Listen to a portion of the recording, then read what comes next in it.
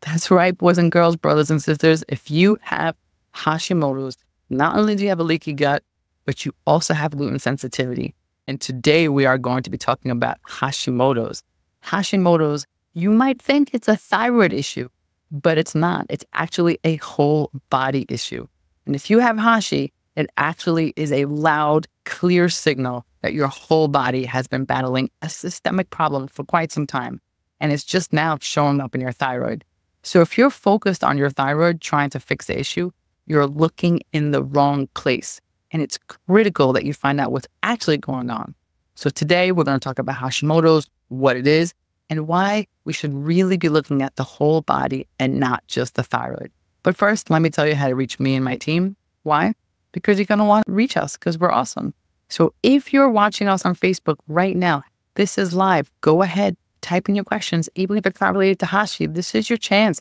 Ask your questions. We're going to answer it. If you are watching our replay, ask us your questions also. We will see them and we will respond to you. Wherever you are, type the word change, and that lets us know that you want our show notes, and we'll email them to you. If you're on YouTube, don't be cheap. Go ahead and click like and subscribe. Help us get our message out to everyone because it's so helpful when you do that. And if you are listening on the podcast, walking your dog, mowing your lawn, being on a tractor, whatever, we just want to let you know that my hair looks fabulous. I'm wearing a black, sweater with says the new method Dr. E on it. And other than that, you're not missing anything because I was going to keep on talking. And wherever you are, follow us on Instagram or Threads because we're funny and we post a lot of really good topics for you to see. And share this with the people that you love in your life. You might not have Hashimoto's, but other people might. And this could really make the difference in how they're going to treat it. So wherever you are, join the conversation. Let us know that you're here. And let's start talking about Hashimoto's. What is it? I always start with definitions just to get us all on the same page. So first of all, your thyroid. Picture your thyroid as a thermostat in your house, right? It's a small little thing in your house. In this case, it's a butterfly-shaped gland in your neck. And it's just like a thermostat. It regulates the temperature to keep you comfortable. And with the thyroid, it produces hormones to control the speed and efficiency of your body's functions. Everything from how quickly you burn calories to how fast your heart beats. Now, hypothyroid means that your thyroid, your thermostat, is set too low. It's just not doing what it's supposed to do. And that's a condition where your thyroid doesn't produce enough hormones, thyroid hormones, causing your body's function to slow down. And this can make you feel tired, cold, gain weight, and even depressed. Hashimoto's is the reason why you have this hypothyroid. So the way you can think about it is your thermostat is set low. And it's not because you set it low. It's because someone hacked your home security system. And now your security system thinks that your thermostat is a threat and it starts to attack the thermostat. That's an autoimmune condition where your immune system mistakenly attacks your thyroid. And this attack can lead to the thyroid becoming damaged and underactive, resulting in hypothyroidism. Okay? We got these definitions. So now we understand how it's being treated.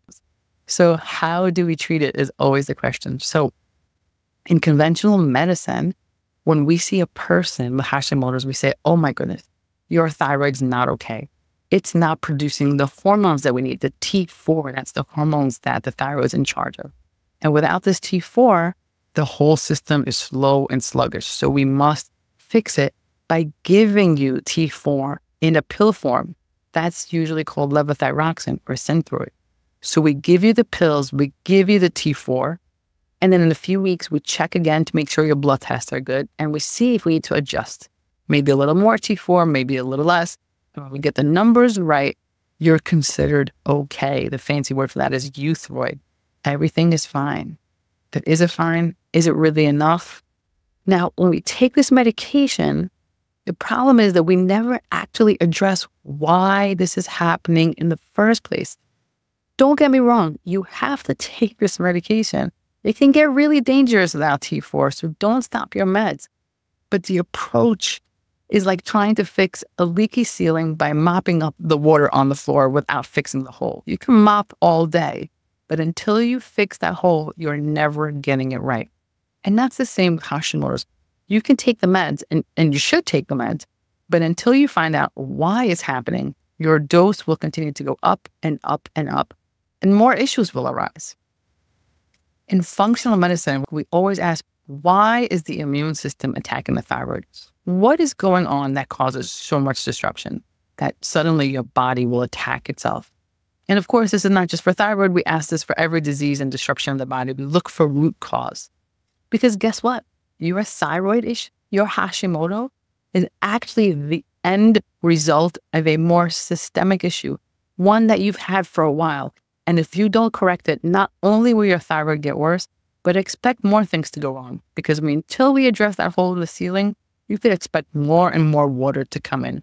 Because, surprise, surprise, the body's actually connected. And even though you go to one office for your thyroid and one office for your GI, they're actually connected and they actually influence each other. So let's talk about what are the things, what are the body parts, what's happening in my system that can actually affect the thyroid. Now, if you know me by now, you know that I am going to start with the gut. It's just where I'm going to start. But this time, we're going to get a little more technical. This particular part of the episode is going to explain very technically how things in your system affects your thyroid. And if you like technical stuff, awesome. And if you don't, 1.5 speed is for you, so we can get to the end and talk about supplements. But stay in no matter what, okay? Here we go. I love 1.5 speed. I use it all the time. 2 is a little too fast. 1.5 is just right. Okay, so if you have Hashimoto's, let's start with the gut. You might as well accept the fact that you have leaky gut. What is leaky gut? I did a lot of episodes on it, but I'm going to do a quick, super fast version for you guys who are catching up. Every time you eat something, you're actually bringing the external world into your body, right? You bring that in there. And that could get really dangerous because along with that sandwich comes a whole bunch of bacteria and other things, right? So you have this gut lining, and this lining is supposed to be a barrier between that outside world and the rest of your system. It's supposed to keep the bad stuff out and out of your blood system. And if it's this bad stuff, you poop it out or you urine it out, and that's how it's supposed to work. And only let the good stuff in. But people with a leaky gut, something happened at some point in your life. It could have been a virus, a trauma, a fall, a concussion, something that shook up your belly, causing that lining to be permeable or leaky. And now, instead of having this great gut barrier, you now have leaky gut, which allows certain things to get into the system that shouldn't. One of those things is gluten. That's right, boys and girls, brothers and sisters. If you have Hashimoto's, not only do you have a leaky gut, but you also have gluten sensitivity. And I'm going to explain to you very specifically why gluten is a problem for people with Hashimoto's and thyroid issues. So to understand that, you kind of need to understand what gluten is. It's a protein. It's found in wheat and other grains, and it has 2 types of proteins in it, glutenin and gliadin. Okay, gliadin is the part that causes problems for so many people. Research suggests that people with leaky gut, there's a specific part of the gliadin molecule known as alpha gliadin, and it can get in the system. The immune system recognizes it and says, this is not supposed to be here. This is a foreign invader, and starts to produce antibodies to attack it. So you might say, okay, no big deal. So the gluten got in and the body's attacking it. What does that have to do with anything? And the big deal is that the gliadin molecule looks very similar to an enzyme in the thyroid called TPO. Now, we really need this enzyme for our thyroid to work. And every time you eat gluten, your body mounts full attack on the gluten. But because it looks so much like the TPO, you're actually attacking your thyroid. This is something called molecular mimicry. So you think you're doing the right thing. You're having a nice whole wheat turkey sandwich. And you're like, look at me, I'm eating a nutritional whole wheat sandwich. And every bite is actually an assault on the thyroid. Imagine this over years and years of sandwiches and pizza and cake and cookies. Each time it's an actual assault on your thyroid. Now, for the first few years, the thyroid manages and all your tests are normal. But eventually, the thyroid loses the battle and it becomes low-functioning hypothyroid. Now you can begin to see why taking the medication isn't the only answer. It's just part of the answer. Because if you keep eating the gluten and the assault continues, you're going to need stronger and stronger doses of medication as the years go by. Make sense? Okay, so while we're on the topic of microbiome, of gut, let's talk about microbiome. And since we're in the gut, we have to talk about the good old microbiome. And if you don't know what that is by now, I really need you to catch up because I did like 5 million episodes on it. But I'm still going to give you the Cliff Note version. The Cliff Note version is this. There's a world of bacteria and viruses that live in your belly. And they don't just live there. They're actually in charge of producing the things we need to stay alive. And that's true for thyroid also. Now, here's the thing. This should blow your mind if you're paying attention to thyroid, if you're in this thyroid world. I said thyroid is in charge of making T4. But in order for your body to actually use T4, it has to convert to T3. T4 converts to T3. And guess where that conversion happens, T4 to T3? In the belly. Right there, in the belly. Not only does it happen in the belly, but there's certain types of bacteria which produce the enzyme called intestinal sulfatase, whatever, that this particular enzyme helps convert this T4 into T3. And there's other bacteria that have the opposite effect that slow down the conversion from T4 to T3. So maintaining a balance of this gut bacteria is essential for your thyroid to convert T4, T3. So when I'm talking about the microbiome and I say take a probiotic, I'm not just saying it, I don't know, just because probiotics are cool. Literally, the type of bacteria that live in your belly are going to determine whether or not your T4 converts to T3. I don't know. I think that's pretty awesome.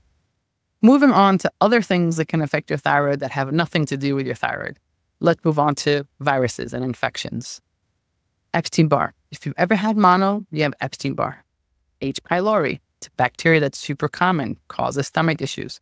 If you've had, some sort of stomach bug from certain bacteria, there are bacteria and viruses that your body will appropriately create a response to. It's supposed to do that. The problem is that some of these bugs have coding that are similar to certain enzymes in our thyroid. So as your body tries to constantly fight off these infections, it is actually fighting off the thyroid.